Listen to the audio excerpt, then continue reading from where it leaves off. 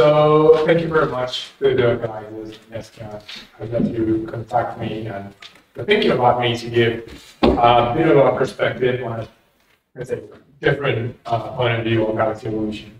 And yes, this title is about main sequence, and there will be a lot of main sequence. I'm going to tell you what it is soon.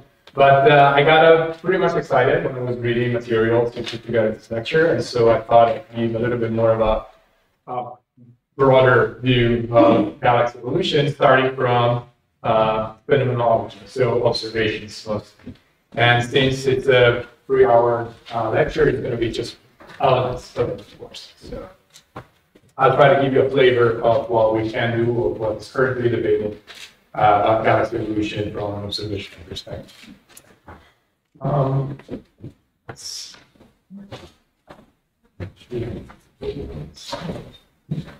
Yes, okay. So what can you expect from this contribution? So let me just briefly introduce myself first. I am an astronomer, mostly, more than a physicist probably. I really love observations, so that's going to be my point of view. I'm Italian. I'm from a small town in the north of Italy, but I studied in Padua, close to Venice, and that's where I started my journey about galaxy evolution, mass size of quiescent galaxies. And I had my PhD in Saclay, but also doing redshifts, studying environmental effects of galaxy evolution, so how the surrounding environment and density affects the properties of galaxies at high redshift.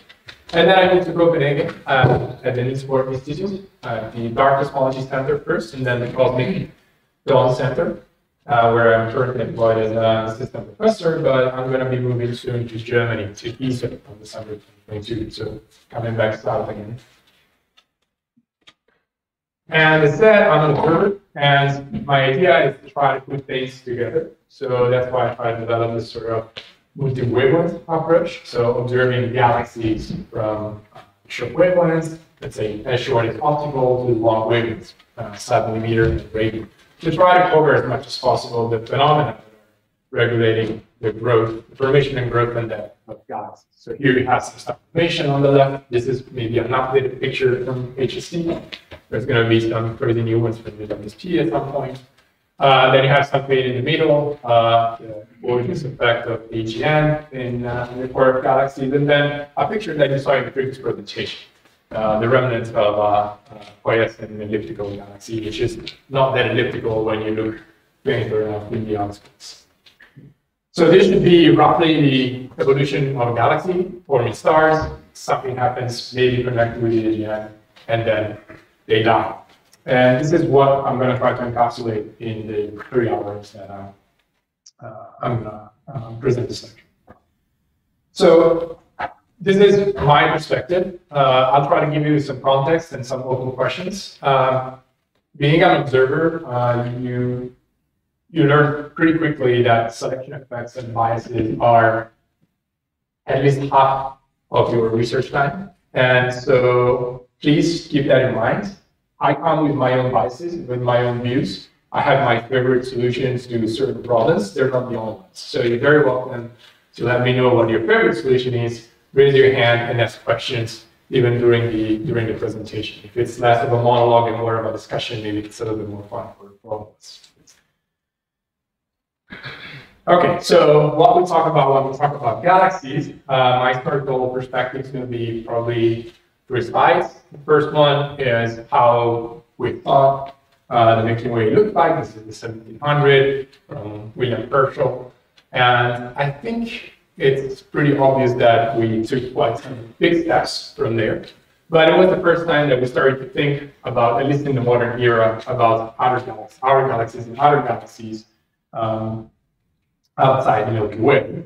But then it was really only roughly 100 years ago, and if you think about it in human timescale, it's not that much, that we realized that galaxies exist outside the Milky Way, and the Milky Way is just one galaxy. So these are some templates on which Hubble was working on in the 1920s. And they were just showing the gorgeous variety of shapes of this nebulae at that point. We're still calling that. And they realized that there were, other than the Milky Way, by measuring the luminosity of the sea phase that we heard from Jeremy. And from there on, let's say that extragalactic astrophysics started its journey. And of course, the first thing that an astronomer would do, probably any human being would do, when they start seeing different shapes of different things, they start to make some sense of it, to put some classification, some categories. And the easiest thing to do is to look at the shapes, the morphology. And this is the very famous tuning fork diagram. This is the version, I think it was the original one. It's published in the Atlas of Nebulae by Hubble. Identifying something which looks like a spheroid or a cigar, maybe, or a rounded shape, but what they were called elliptical galaxies, or early type galaxies. And then there was this branch with galaxies that look instead more like disky. And these are late type galaxies, and it's kind of interesting, keep this in mind, because as you might know, the original classification with early and late implies some sort of time evolution, which actually turned out to be pretty much the opposite than what was originally proposed. So early type is something that looks like a football, and late type is something that looks more like a disc, possibly with spiral arms and bars and structure. Well, this is a jump 100 years later, and I think we made it to the point that the real images are as close as possible to what we thought were simulated galaxies. So on the left, you have simulations of disky type galaxies from the prior simulations. And on the right, you have a real image, a three-color image, a JWST in the core of a nearby galaxy. Where the first time I saw this image on the right, and you see that in the center, there's a little bit of a dip. I thought that, we'll put together the picture, just remove the central part just to show us what's in there. No, that's how the image looks like. And if you look at the cores of some of those simulations, you actually see some similar structure. So it's a great time to be alive, to be an astronomer, an observer, a theoretician. So I think a lot of great things are going to happen in the next few years. JWST is part of the reasons. There's a plethora of very good instruments and telescopes that we can use to try really to go deep into the properties of galaxies. And this is just an example. Another example that I really like is this one. We were talking about this over lunch, so I just added this slide on the fly. This is an image of one of the early release objects in JWSTs in the cluster. And you can see the effect of the gravitational lensing on these galaxies here. And we heard about shapes and how you can actually figure out if these are mergers, if these are like rotating disks. But when your typical decompositions for galaxies like this one or this one are going to be pretty problematic. But we do have already the first papers that we'll put out on the archive on this. So if you Google it, last week people took these images and tried to perform something like what Jeremy was mentioning, Gini coefficients, asymmetry, etc., on the new images. And I just highlighted this one here because there are two blips here, and that now I can't see because they're very red, probably. Well, they're somewhere here. I think it's this one and this one. And those things are two spectroscopic confirmed redshift 7.6 galaxies that happens to be 50 kiloparsec far away. You have this set of emission lines that you're typically used to see in SDSS maybe. But now you can do it at redshift 7, which is, I think, mind-blowing. Anyway, pretty pictures.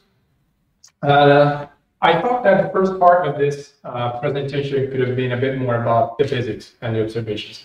I hope that this intercepts both the audience that is really into cosmology and math, and also people who are more into observations. But please let me know if it's, it can be adjusted. So I can go faster on a few things and slower on a few others. And in order for me to have an idea, I would just like to ask you a question, and also to see if you're back from lunch. The first question is, how many of you identify themselves as researchers in galaxy evolution more than cosmology? So please raise your hand if you're interested in galaxy properties. Okay, well, I'm happy with that. And the second question is, how many of you work directly with data, meaning galaxy images and galaxy spectra? Okay, all right, great. Then I hope you will be fine. So the first thing I would like to remind everyone here is that basically the whole information that we have from galaxies, especially a little farther than 0.00 something in redshift, is from light. And light is free. And basically the work of an observer is to take this light and try to understand how the light is distributed in a big parameter space, which includes frequency, it includes colors, it includes, well, energy, of course, is connected. It could be just the distribution of the sky and so on and so forth. So that's basically what an observational astronomer does. And I'd like just to start with a pretty picture here, another one. This is from a museum in Copenhagen called Louisiana, and this is an infinity room. It's a gorgeous piece. And actually, this is always reminding me a little bit of being inside the galaxy, and you stay just in a room of a few cubic meters. But when you're inside, basically you figure out that's exactly what an astronomer would do, is just to start to categorize things around here. I mean, you have detailed shapes, you have spatial distribution, you see that it's not homogeneous all over the place, there are different colors. Absence of light is actually information. So you can figure out that there are people here just because you don't see the light of the bulbs. And it's actually the exact same when you look at galaxies or you look at observers or you look at dust, and your optical light disappears. So that's exactly what we typically do. And then I'll just quickly jump into a few of these properties. But first, just a quick reminder that depending on what you're looking at, depending on what light you're collecting, you get different properties of light. So you go from very long wavelengths with the radio up to gamma rays, and this is like a nearby object, and you see that each of these probes is actually telling you something about a specific part, a specific component of galaxies, and whatever emits in that at that specific wavelength, that is going to be shining or being absorbed at other wavelengths. So here you have radio, where you can see it called gas. At the center, there's a strong AGN, which is emitting jets. You can see it. Then you have the infrared, which is the real dust. And then you go to something which is a little bit more typical for our own experience, the optical and ultraviolet. You start going into the high energy regime, and at the center you do see the X-ray emission from a black hole. So this is one first biases to keep in mind. And this is the translation into, let's say, a 1D. So now we are spanning the parameter space of the wavelengths, or frequencies the other way around, or energy. And basically here we're trying to figure out how the energy emitted by a galaxy is distributed in the space. I think you had already a workshop about SCD modeling, so I'll just recall a few things. But this is one of the basic tools we have in astronomy to figure out what a galaxy is composed of and what it's doing. And keep in mind also that photometry and spectroscopy, they're not conceptually or radically different. Spectroscopy is just telling you the information at a much finer grid. So it's telling you how the energy is distributed over small wavelength spots. While the SCD, in general, what we call photometry, is actually trying to sample this emission at some coarser wavelengths or frequencies. I will mostly talk about two properties connected to this energy distribution, at least for what concerns this part. The first one is the stellar mass. Stellar mass, keep in mind, is dominated by cold stars that tend to be red and show up especially in the near infrared and the optical part, somewhere around here at this wavelength, let's say 1 micron. And then you have star formation rate, which is instead the rate at which new stars are formed per year by a galaxy. And we quickly realized that counting new stars, it becomes unfeasible, even in the nearby. So we have to rely on the effect of the new stars on the, let's say, the surrounding regions. And so we do have different traces of star formation rate. And classical one is ionized gas from H2 regions, so the gas which is surrounding the new star, which is ionized by the strong radiation, typically young massive blue stars, let's say O stars. And then we have dust, which is produced most likely by stars, and then is heated by the UV emission of stars. So if you know how much energy is absorbed, then You see it in re-emission, and that's a way that you can use to calibrate the formation in the stars. Then you have radio, you have re-emission from H2 regions, or you have synchronous emission from cosmic rays that are accelerated by supernovae. So if you count the supernovae, basically you count how many new stars you formed over the short time scale before. And then you even have X-rays that you can use for binary stars and supernovae. Now, why do I use all this? It's because they trace different time scales. So this is something I'm going to come back later on in the context of the main sequence, but roughly you have a good indication of how to convert the UV light into the number of new stars per year. Well, you have to wait on roughly 100 million years when the O and B stars kind of make it to regime, if you assume, for example, like a constant stop emission history over that time scale. While the gas is immediately ionized, and it's very sensitive to basically O stars, which are short-lived and go off as supernova much faster. So the star formation rate here is over, let's say, 10 million years or less. Dust is much longer, and then radio and X-ray, again, if they depend on supernovae or those binaries, they might trace in shorter time. The other point I would like to make is that none of these tracers is perfect. They all come with their own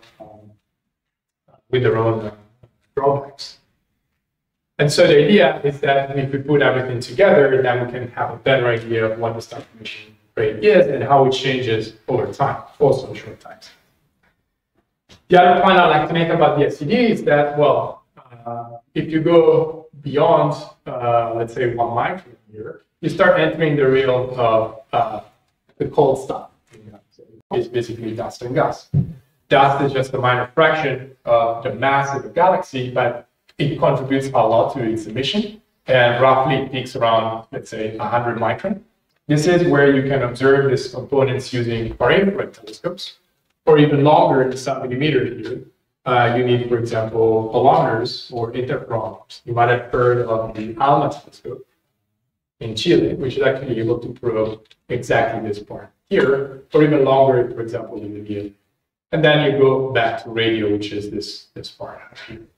Why are these interesting? Because they can tell us something more about galaxies. So we can directly infer the dust, the amount of dust that we have in galaxies. Again, it's not a lot, but it does a lot. And not only it is pretty bright here, but it has another very negative effect on the SED, which is it eats the blue light. So your galaxies can actually become very faint and very hard to see if you look only this portion of the spectrum, if they're very dust.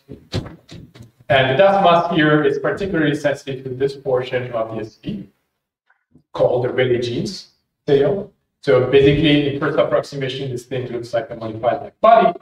The peak depends on the temperature. The long wavelength depends instead of how much dust you have. I'll come back to this in a second. And then there's another component, which is visible, or another component, which is gas.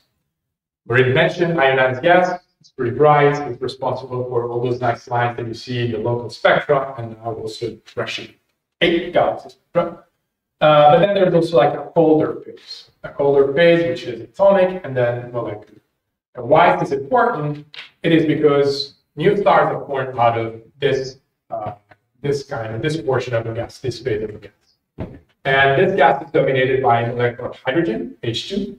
But as we will see soon, it's very hard to detect this directly. So we do have to rely on tracers. Once again, the things that we're interested in terms of physics does depend on our ability to detect that, does depend on how well we understand how it affects the surrounding environment, in this case, the ISM. We heard from Jeremy mention about molecules like CO, which is a classical tracer. There's something more that we can try to use, some specific atoms like carbon. Dust itself is a good tracer of cold gas. I'll tell you why in a second. And actually, some ultimate measurement could come from dynamics. If you understand the system as a whole, we put in some dark matter, we get rid of the stars because we can measure them with the rest of the SED here. Then we're left with whatever we have, which is gas. H1, I'm not going to touch upon this in very detail, but Right now, it's detected up to a shift point punch, maybe one if you stack hundreds of galaxies. But even in this case, it's going to be interesting in the future with SKA, new gigantic interferometer would be, with that interferometer, it would be possible to detect H1 to much higher redshifts and include that in the variant budget.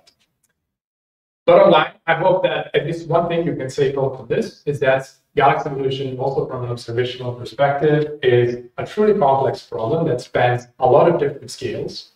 And we do have quite some tools to figure out what's going on, but all of these tracers, all of these probes, they do come with some problems. And I think it's always sobering to keep this in mind. It's not that you have one point you can do, you can solve galaxy evolution. We do the best we can. The more we have, the better, obviously. Okay, so quickly, just a few things. The first one is how to group a galaxy and how can we reconstruct galaxy properties from the observations we have. And the first part is about stars. And I think this is probably the core of what your workshop was. This is SCD modeling. So we're trying to model again how the light emitted by stars is distributed in some energy space, some wavelength or frequency space. They're all equivalent.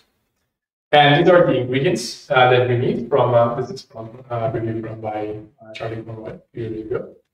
And I'll come back to this, but let me just write them down. Basically, what we need is to know how many stars are formed per unit mass from a cloud of gas. We know stars from our molecular cloud, but you can form many low mass stars and a few bright massive stars.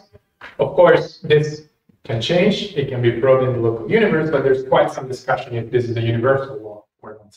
And as you can see here, roughly this is the behavior that I was mentioning. This is a function of mass.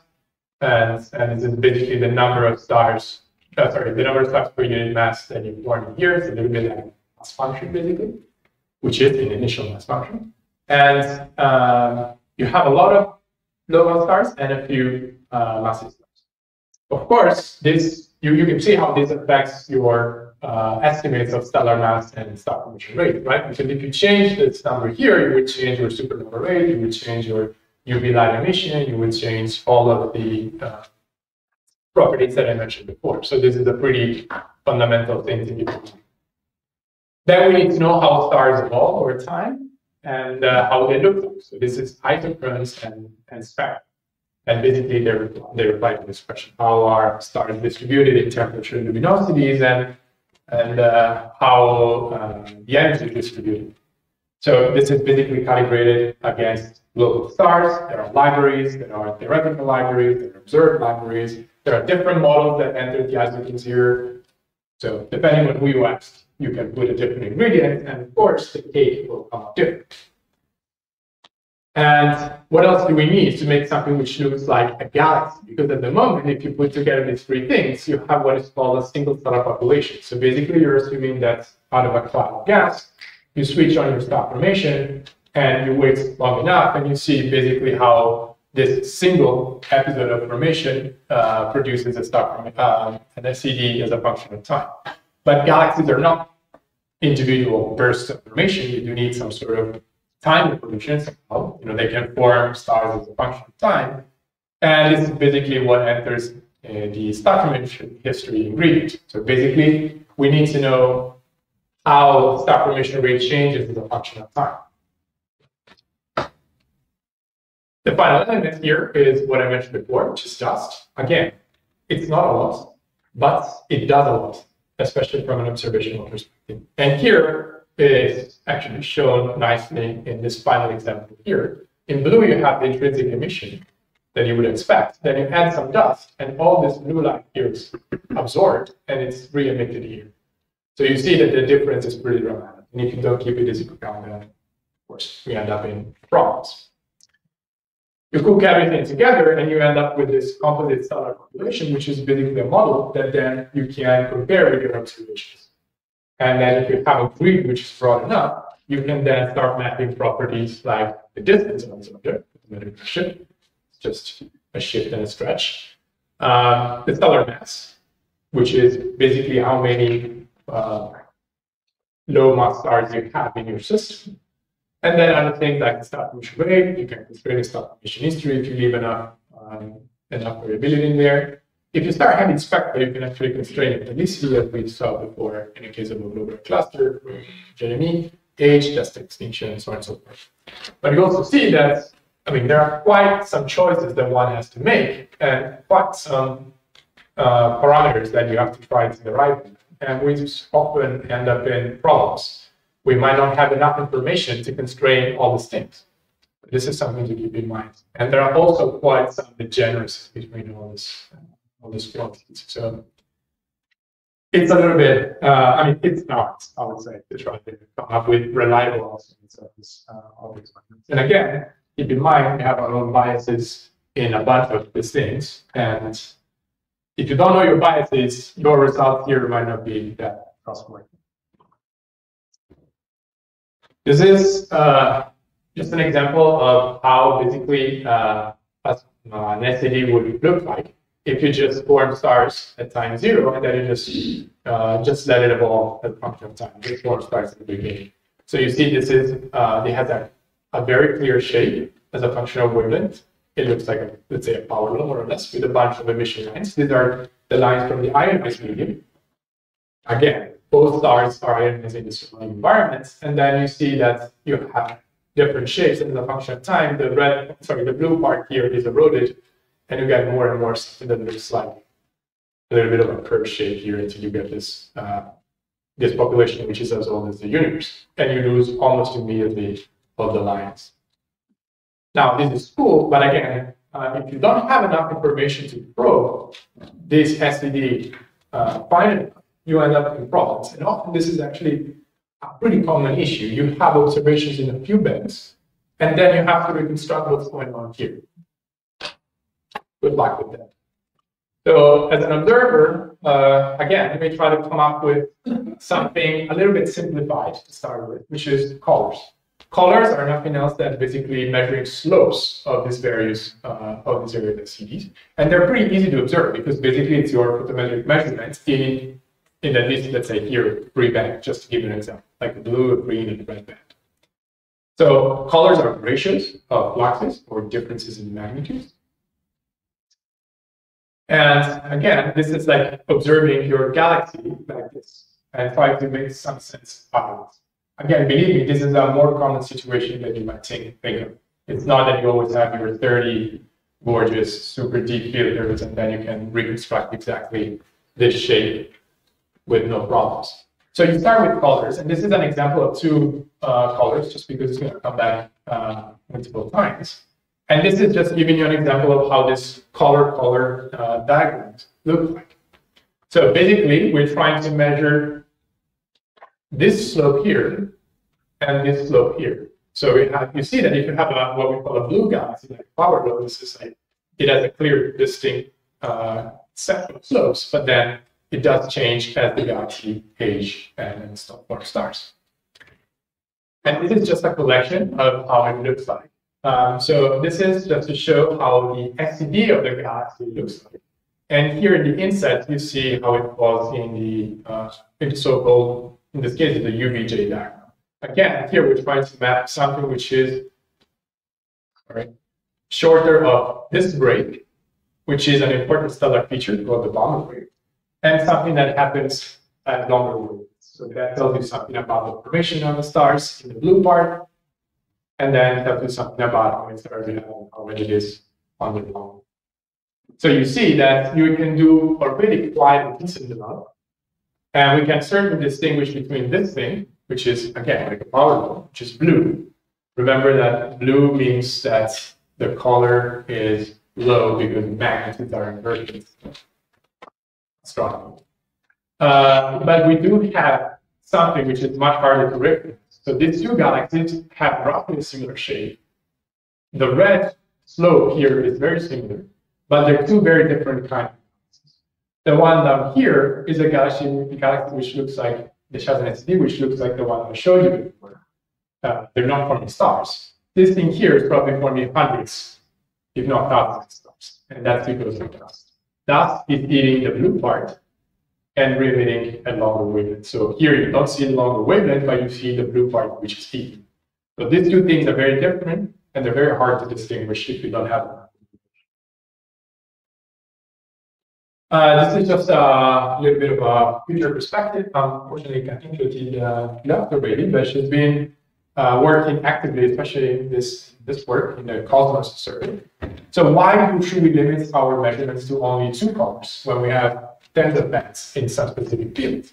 And people have been actually trying to implement machine learning techniques to put everything together and come up with better shapes without putting in bonds. So this is just measuring slopes all over the place.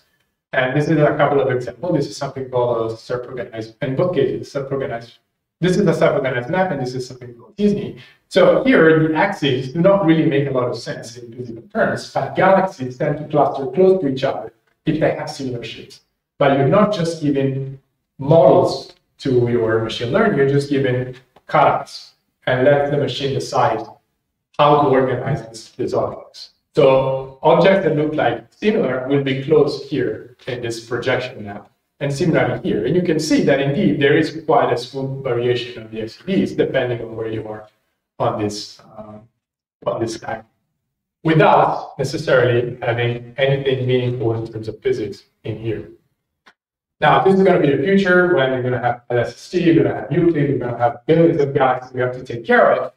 And so it's not going to be probably possible to just do SCD modeling forever. So this is going to be probably a very fast and reliable way to estimate galaxy problems. Sorry? Yeah. From which paper is the arrow plots? The one below. That again? From which of these references are those plots? Yes, sorry. This one here, TC, is from this Steiner paper. Okay. There's quite a literature on that from the same author. I think this is the stat from Davidson 2022, which I think is the one where Clotilde also worked on. And then Master 2015 has a pretty good paper that explains how the system, how the mechanism works, and what you actually can do to try to probe the different portions here. Yeah. Okay, something quick about gas and dust. We already mentioned how the FCD looks like at small wavelengths. The first approximation is basically a black body, what you study in your physics 101, with some tweaks. But in first approximation, again, the peak, the location of this peak tells you something about the temperature once you know the distance of the galaxy, because those two things are completely mixed. If you don't have an idea of one, it's going to be hard to have an idea of the other. While the long wavelength is sensitive to the dust motes. These are two pretty interesting and fundamental properties of the dust component. The short wavelength here is actually not dominated, but there's a contribution from stars that are actually coming down this way. If you have an AGN which is obscured, so a black hole in the center of galaxies with some dust around it, it tends to heat up the dust a lot and produce emission here. And then you have also something else which is called PHs, polycyclic aromatic hydrocarbons, which are like flat molecules that are also pretty important in terms of the energy and what they do in galaxies. I'm not going to go too much into that. And here instead you have the radio emission, which is, again, either due to star formation, the distinct emission from supernova, or if you have an AGN with some radio jets, this thing can also be boosted up a little.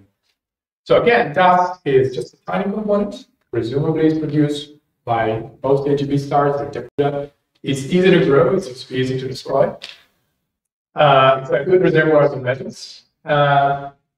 We said already that it's pretty bright, but what is really important in this context is that it's a catalyst for H2 formation, and H2 is the fuel to quantum stars. So we need H2 to form stars, and one of the easiest ways to form this thing is to have individual hydrogen atoms being stuck up on some dust grains, and then this facilitates the bonding between the two of them. So you do need some dust to produce enough H2.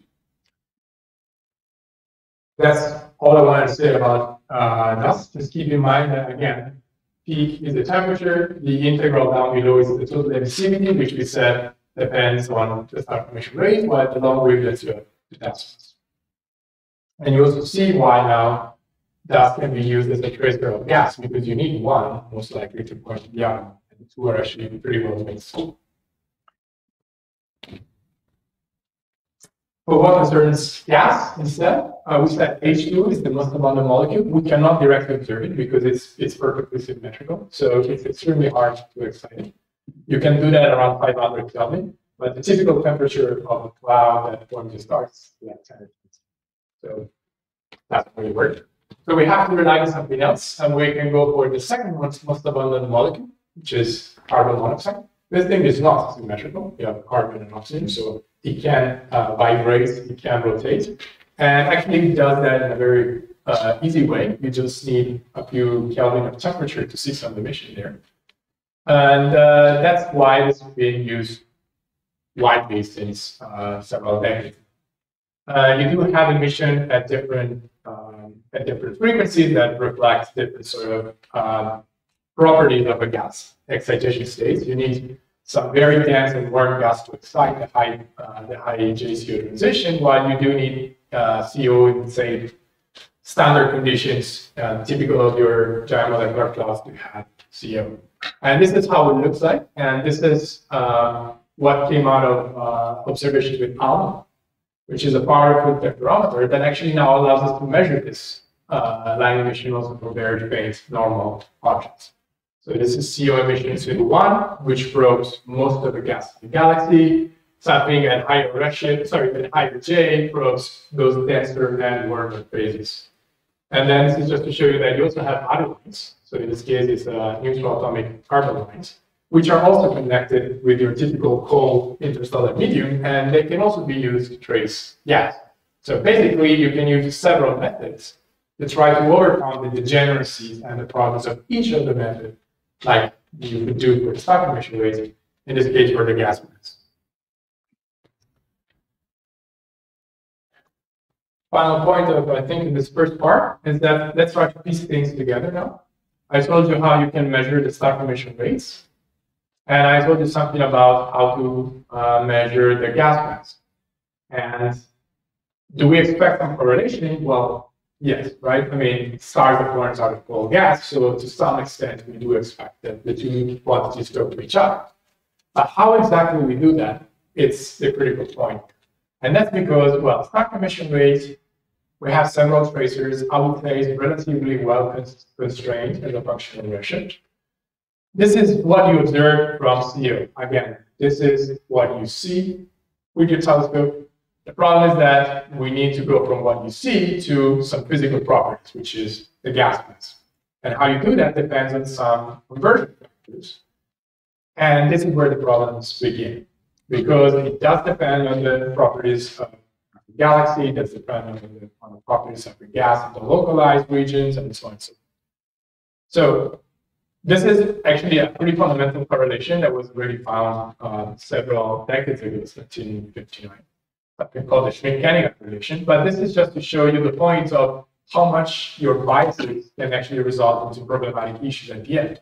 So let's keep the stock emission rate fixed. It is whatever it is. We use whatever tracer, we trust it.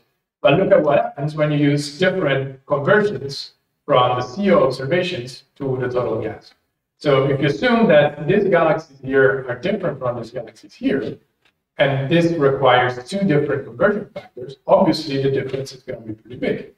If you instead assume something that varies continuously, you do derive only one single relation.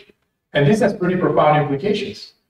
Because here you would assume that galaxies pretty much behave the same way over, I would say, 4 or 5 orders of magnitude in gas mass and stock emission rate. While here you're assuming that galaxies do behave differently, and they do grow differently. And then when you turn your simulation, your perfect models, you have to explain why this galaxy here is different from this galaxy here, and why the formation is substantially different.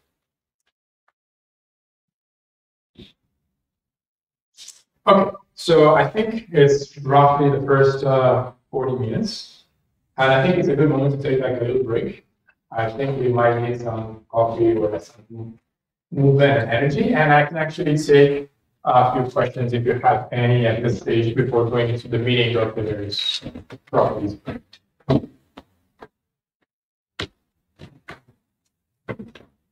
you want to keep your questions warm for later, it's okay. But you have Because there is the last question now.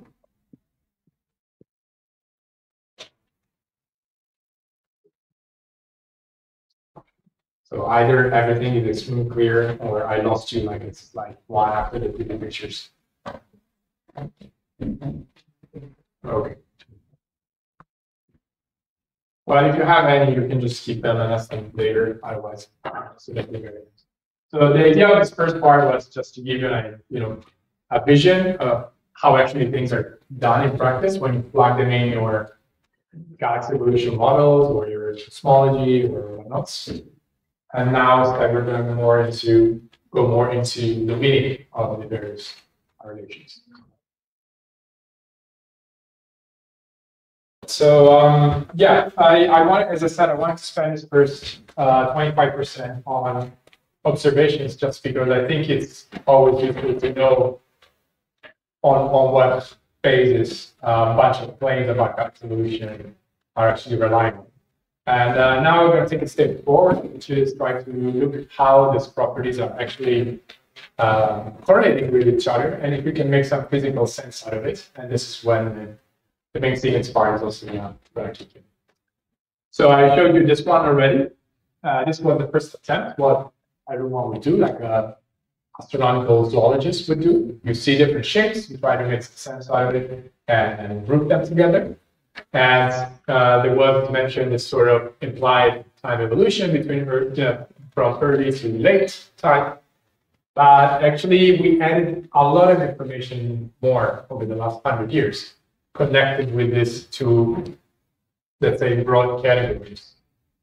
And this is just probably an inexhaustive list of how roughly we can distinguish these two set of galaxies.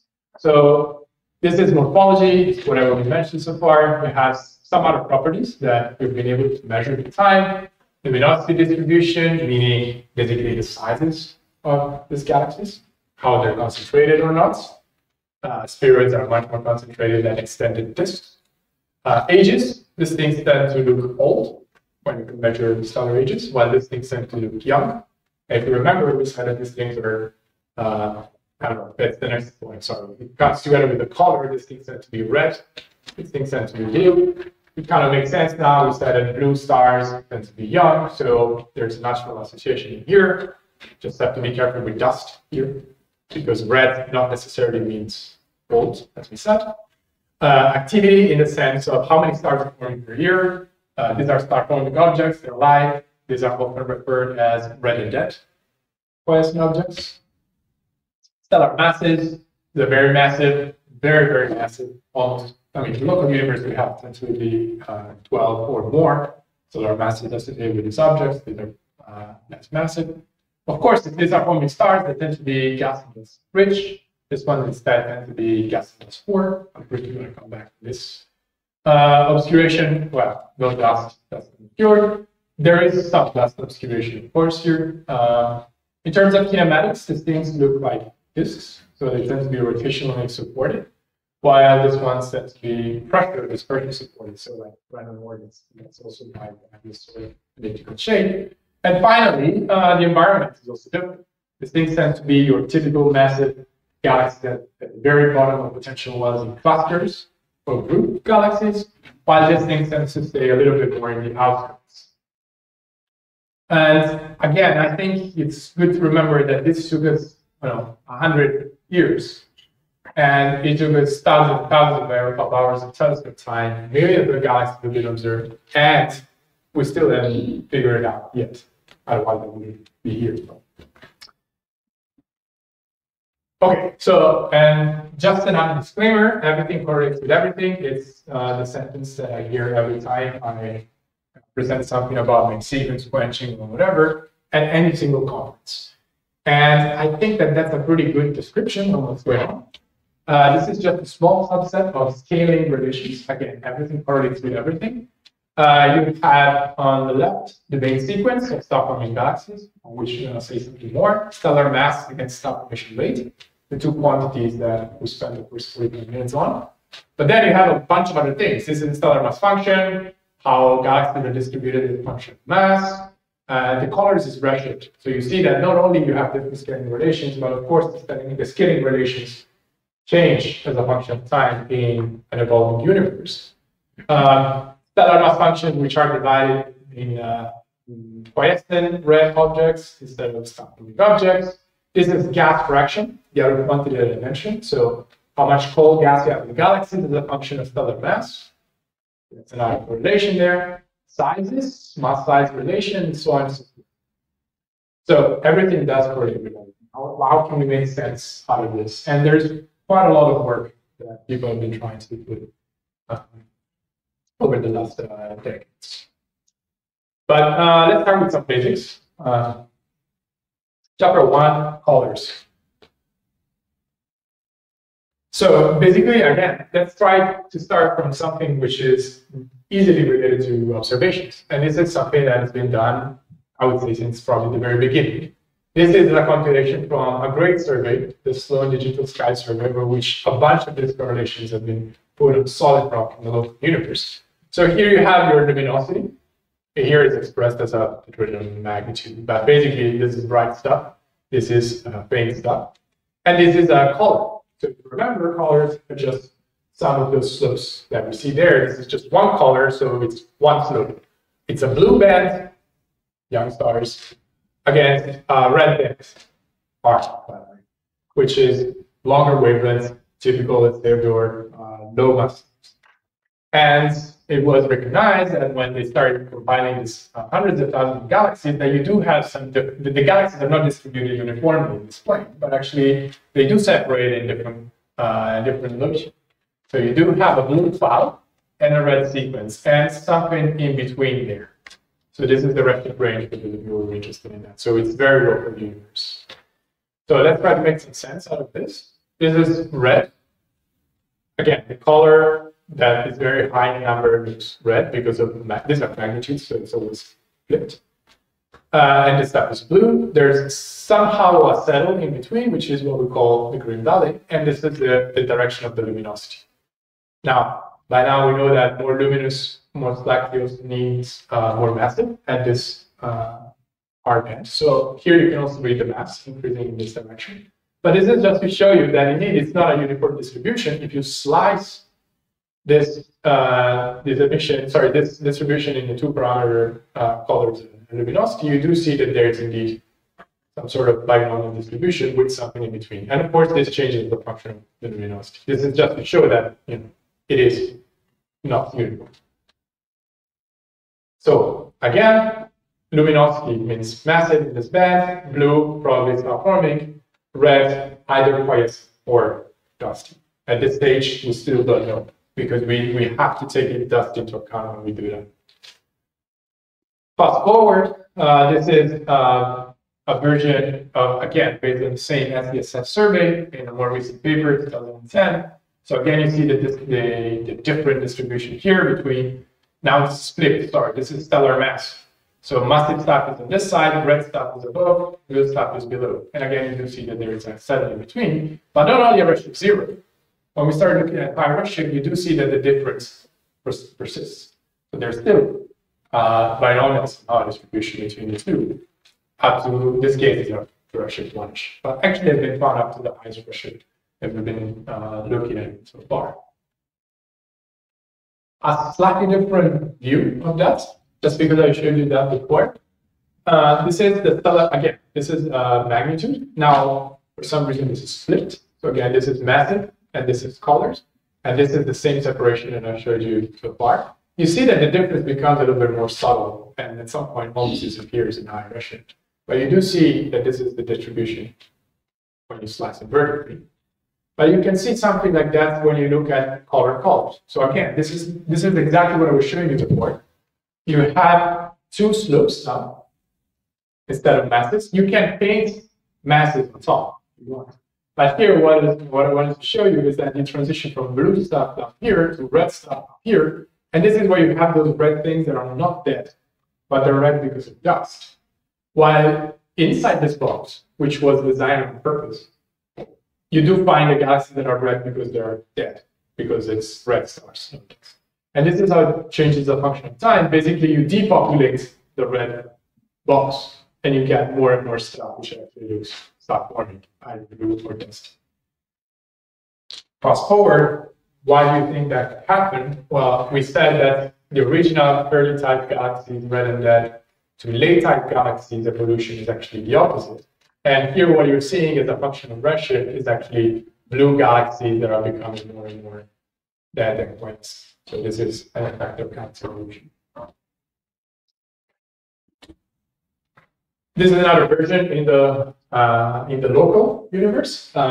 It's a very cool project called Galaxy Zoo. So actually, citizens have been looking at thousands of images and trying to distinguish early type from late type galaxies. It's a great example of how to involve everyone in the process of science. So this is basically what I showed you before, again from local universe, SDSS-like. This is massive galaxies. This is U minus R. Now we know this is red and dead. And these are like blue objects. But these are split now as a function of the morphology. So this thing looks like early type, and this thing looks like late type. And you see that what we call ring valley, so the hole here, the cell in between, actually changes when you look at the morphology. It looks like here there's probably a green valley, so there's no lot of galaxies, just some blue early type. But when you look at the blue galaxies, sorry, at the late type galaxies, the majority, which is blue, but you also have quite a lot of late type objects that are red in the local universe. So here it looks like there's no green valley. And actually, since we're nice spoiled it, that we know that we go from blue to red in terms of galaxy evolution, this is telling us something about how quickly galaxies that look like early type ended up being early type red from early type blue, and how slowly this happened for this part. This is the process of shutting down star formation, which is what we call quenching. I'm going to come back to this later. But again, this is to remind that depending on what you look at and how you look at it, the results are pretty different. If you stop at this point, which is what I was showing you at the very beginning, you would have just concluded that everything transitions fast from here to here. Actually, this is not the case. That depends on something which is behind the morphology. And these blue things, according to the paper, this is the Shavinsky paper, is main sequence star forming galaxies. So it's about time to jump into this main sequence. So the main sequence, which is just a name that was invented when this correlation was found, is the correlation between the stellar mass of the galaxy and the star formation. So these are the two quantities that I was trying to introduce in the first part. So this is again from SDSS, so low variable galaxies. And you do see that there's a pretty good correlation between the two. It's relatively tight. It's say 0.2, 0.3 dex, so in logarithmic space, factor 2-ish, 2 to 3-ish. And it's approximately linear. So there might be something happening at these large masses. I'm going to get into in a second. But it's pretty remarkable that, again, you have several orders of magnitude here and here, and the correlation stays there. So galaxies, star-forming galaxies that follow this correlation are called main sequence galaxies. Here, notice that there's not a lot of stuff above and below. You'll see that in a minute. This is the same sort of view. This is SDSS, so it's the same sort of data set. But now this is showing it in 3D, let's say. And it's not getting rid of the red things. So this is star formation rate, stellar mass, and you do see the correlation there. Like it's basically linear. But now here to show you how many galaxies are falling on this correlation. And you see that they are pretty straight line, that the star formation is all in this part, and this is instead the red galaxy. And you can see it even better when you try again to project. So this is again the same sort of plot. This is your main sequence of star-forming galaxies. And then you have a cloud of red objects here, which have low star formation rate for the stellar mass typical of a main sequence galaxy. And then you have another sort of red cloud down here, which is actually pretty much connected with this object here. Again, if you remember what I showed you before in terms of Green Valley, people would roughly refer to Green Valley, whatever is in between these two clouds, but the definition is not that clear in this star formation rate stellar mass plane. Or better, there is a pretty dearth of object here. But galaxies that are transitioning at the time of observations are pretty much falling in between. So again, we move from colors to something a bit more physical, star formation rate and stellar masses. And we will try to make sense of why we have this correlation, why is it this broad, and what is the reason why these things at some point turn out to be red and white. This is the same view of the star formation main sequence, but now this peak is much, much more evident if you weight the number of galaxies by the star formation. So basically, this is telling you where the star formation rate is happening when you look at the redshift data of galaxies. Star formation rates, stellar masses, fine, but now you weight it by how many stars are formed per unit. And clearly, there's a peak that comes up here. And notice that there's no bending here. That's because we're not including somehow, or we're downweighting all the objects that are somehow on their way down, or a little bit quiescent. But interestingly, if you weight it by this, oh, it's the next step, sorry. This is just to show you how it looks like when you slice it. So this is the star formation rate that you slice at some specific stellar mass. So in this direction. I think it's definitely 10.5 here. So this is weighted by number, and you do see the double distribution. But then when you weight it by star formation rate, clearly there is strong. It's not a pure Gaussian peak. I mean, you see that there are states. That tells you that there is some star formation rate that is going on at lower mass, but a low star formation rate. And there's actually a tail here where you have, for the fixed stellar mass, huge star formation rates. So there's passive objects that are well above the main sequence.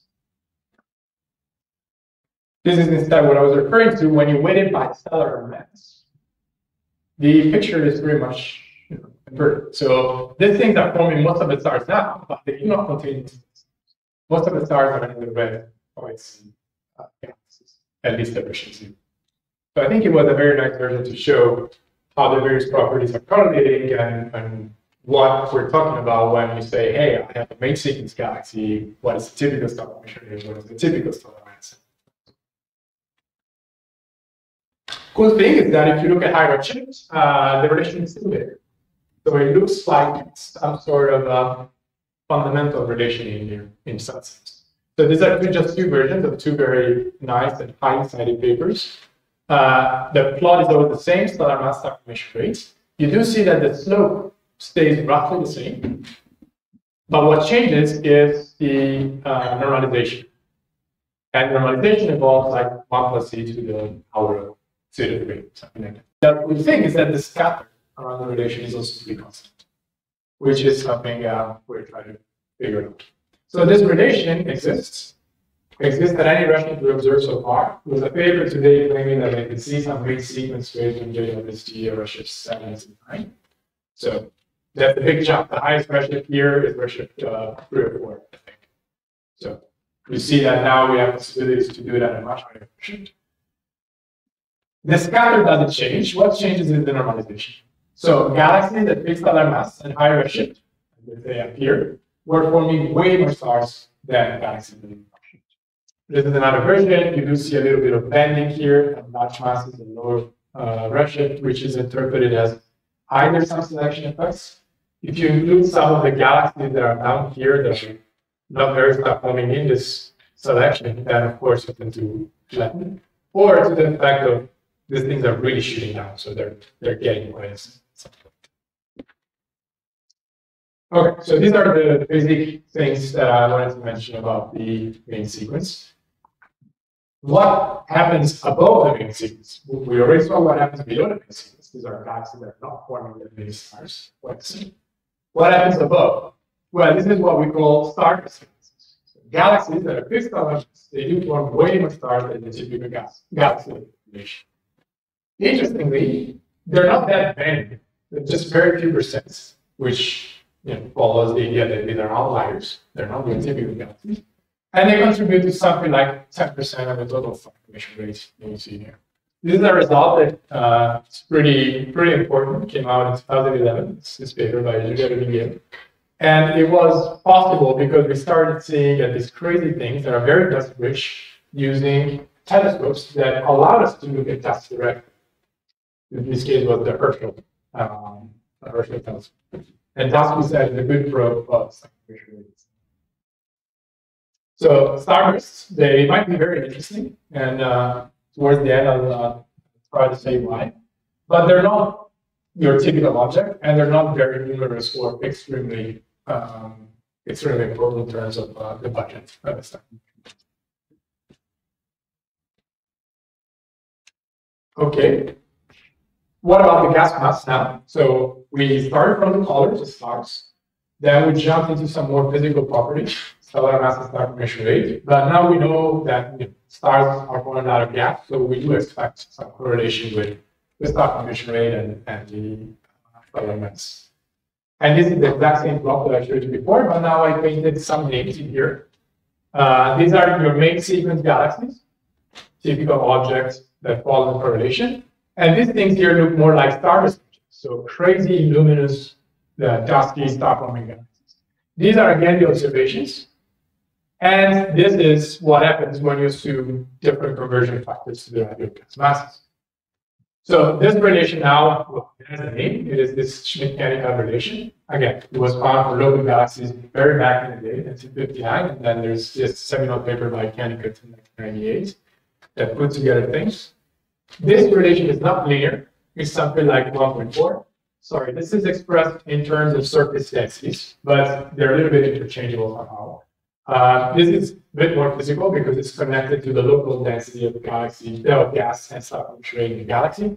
While if you integrate this over the projected size of the objects in the sky, you do have basically stuff formation rate and gas. That's it.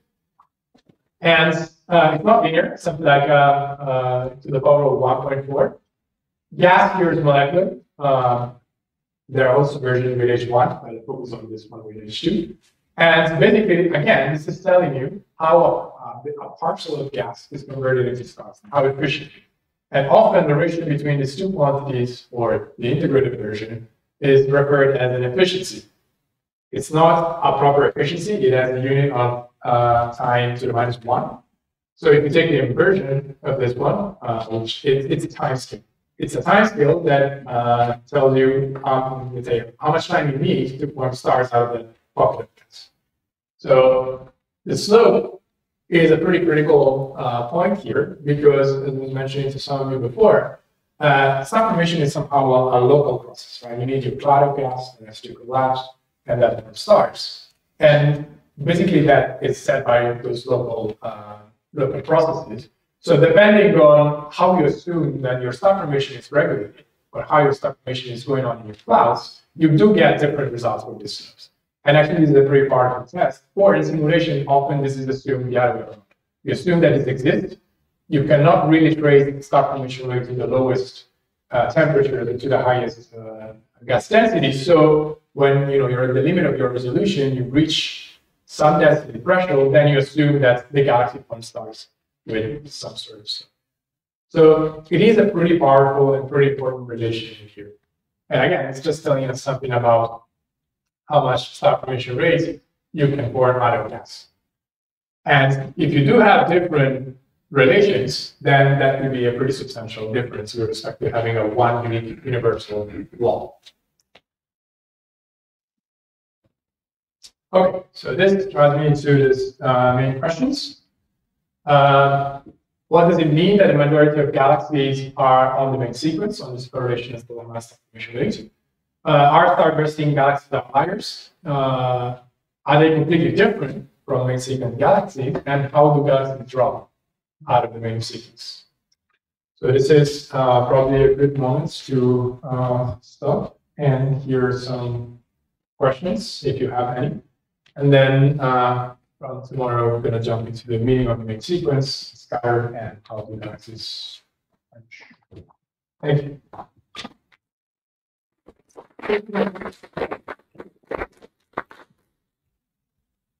So now I know that you have some questions between the lecture, in between, but if you have more questions, then it's a good moment.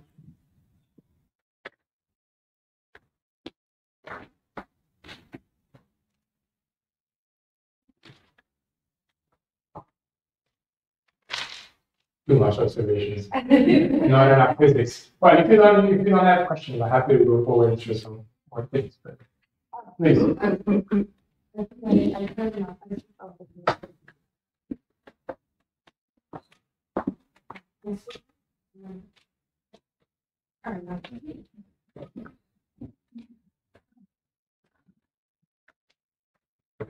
Thank you for the very interesting lecture. So, this correlation which we saw, is it for normal galaxies or for all galaxies? I mean, these galaxies consist active galactic nuclei or no? Yeah, well, that's actually one of the problems because depending on what you put in your selection, you might get different results. Overall, I would say that it stays there. So you do have galaxies with some AGN in there, especially the dusty things will probably have some dust obscure objects. You do have those AGN actually that are not in star-forming galaxies, right? We know that radio galaxies might not be strongly star-forming, and they do have galaxies in the Green Valley. Towards the end, I'll try to go quickly through that because one of the ideas of why galaxies go from the main sequence to quiescence is due to AGN activity. So maybe the AGN do have an effect on why this happens. So the next question maybe is Plenty of time, go ahead. how do you think how big might be influence of the AGN to the star formation rate in the galaxy? From an observational perspective or physics? You think that there's a connection between AGN and Yeah. Okay. Okay, let me start from the observational perspective. I think that AGN is notoriously problem if you want to estimate star formation rates because it emits in your UV part, it emits in your mid infrared part, and it emits in your radio part and X-rays. So there's always some contribution. So whatever you measure in terms of star formation rates, it might be an upper limit if there's some contribution of the AGN to the emission. Now, establishing a physical connection, that's a little bit more controversial, I would say. There are propositions of positive effect, which I guess might be what you think. So maybe some jet activity compressing the gas, generating some star formation, the portion of ore dense gas. I think there are some documented cases. It's hard, I think, to find causality under possible correlations there. I think that most of let's say, astrogalactic astronomers tend to believe that the effect is the opposite. So you get rid of star formation rate because of the AGN activity. The AGN just blows out the gas, no star formation, or warm gas, no star formation. But yeah, I mean, there are works that try to figure it out. So I also got one more question. Please. If I can. Yeah. Okay. If we speak about AGN, do you saw new image from Year Zeta for our Fermi bubbles in our galaxies? So now we have two different ideas of why we have these Fermi bubbles in our galaxies. One, that it's maybe our central part, our supermassive black hole was active in the passive, and this is a result of some jet, yeah? Or maybe it's due to very active star forming. How do you think? Can we observe something similar in another passive galaxies now? So first, I'm not a high energy astrophysicist, so apologies if it's not going to be very detailed. But again, distinguishing the two contributions would be somehow, I think, hard. I don't know if there's maybe something in the geometry there. I mean, whatever you blow out, if it has a spherical symmetry, then a bit complicated. I guess that maybe some some slope of the emission that could be different, depending on whatever field you have in terms of energy. You can give more or less steeper or shallower emission. But for passive galaxies, it's already extremely hard to measure star formation rates. That's, I don't know if you can actually go there and get some detailed physical extension to say what is what. There are some special cases, like galaxies in the form of massive clusters. So you do have X-ray emission from a cluster, and then often you do see that there are bubbles in there. Ejected on a much larger scale. We're talking about clusters. And people do think it's due to the AGN activity at that point, right? Because that should be the only thing that allows you to draw this huge buoyant bubbles and push out. So these are actually observed by X-ray objects. These things are not your prototypical probably quiescent object, because they're at the bottom of clusters and they do have some activity, cyclical activity. But you can see some effects like that, at least from AGN. I'm not aware if people associate with those star formation rates. Pretty sure it's not. Thank you.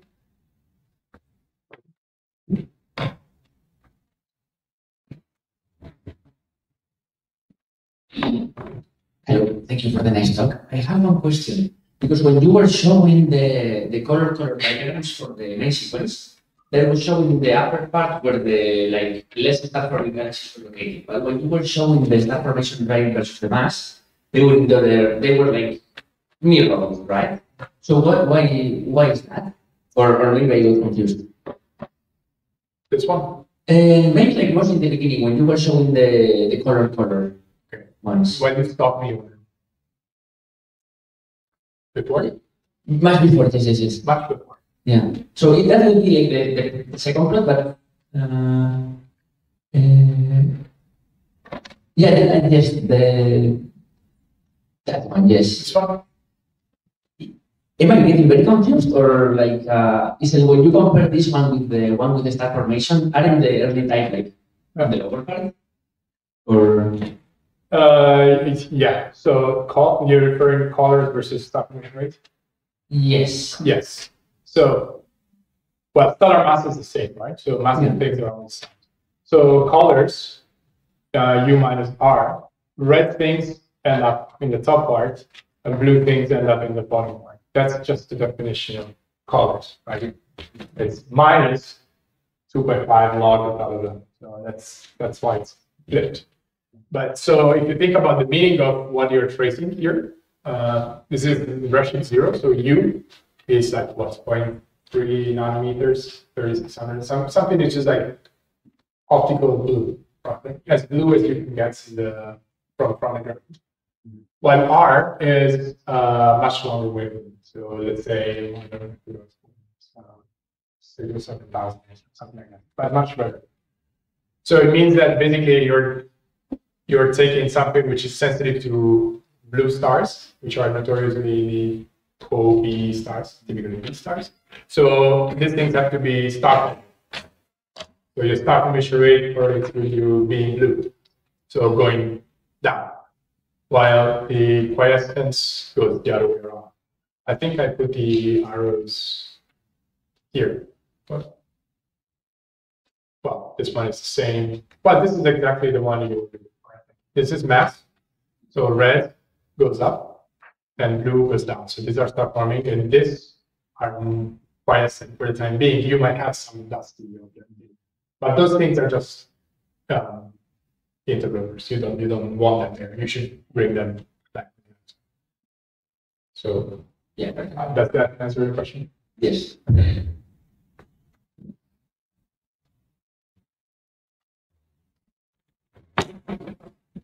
Hello, thank you for a very nice talk. It was a good, I think, talk. I have one question. That we see that there are some blue elliptical galaxies also detected and red spiral galaxies detected. So those galaxies will be in the green valley, which are like transitioning.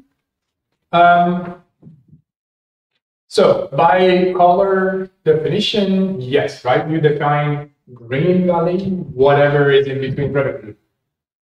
A lot of fantasy by astronomers. But here the point is that when you have everything together, obviously they say these density contours are tracing truly this peak, and this thing looks pretty much depopulated. So why people, that's the reason why people say Green Valley, it's a valley, right? So if you slice it vertically, there's a deep in between. When you think that in terms of morphology, and as we said, morphology actually correlates with a bunch of things, who those list. So it's not that morphology necessarily drives the transition, it's just correlating with the transition. Probably something that is responsible for the change of morphology is also responsible for the change in colors. The things change, right? I mean, here it's a truly depopulated green area. You have very few of this blue, which are down here, very tiny. But as you see here, there's quite a lot of this stuff. And it's a bit hard to define a valley, right? It's just like something with a tail that goes. So, I mean, maybe I'm wrong, but that valley is for quenching galaxies. Okay, well, we're getting a lot of questions about this. Let me just pull up these. Since we're here, tomorrow is going to be most about this, so we can jump quickly to this quenching part. But this is the same slide. So this is just slicing it in other ways. It is related with quenching. And I think what is interesting here is that, again, so this is split in early type and late type. So morphology is still there. But now the vertical columns is halo. So this is stuff which is in low mass halos. Low mass means below 10 to the 12. This is stuff which is in high mass halos, above 10 to the 12. Let's say that a group or a cluster in the local universe is group is 10 to the 13-ish, cluster is 10 to the 14 number. And you see that the early types are pretty much similar, and all the red, no, the bluish or green valleys are actually in the low mass halos. The blue type actually, the link type actually changes pretty much. So you do have this, you lose almost all the tail of stuff that goes up here. While most of this prototypical green type or getting red late type are going up here. So this is probably a more fundamental way to distinguish these things.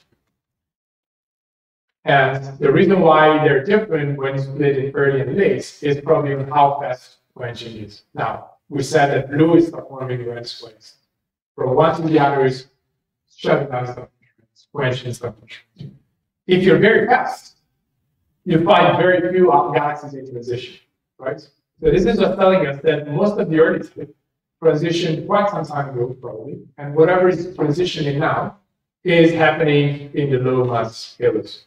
All the stuff is already red and dead and quiescent here in this early type in the cluster orbit. Indeed, when you take a picture of a cluster, those things in the center, they all look like spheroidal-ish and all red, and basically all of them, they're not on this.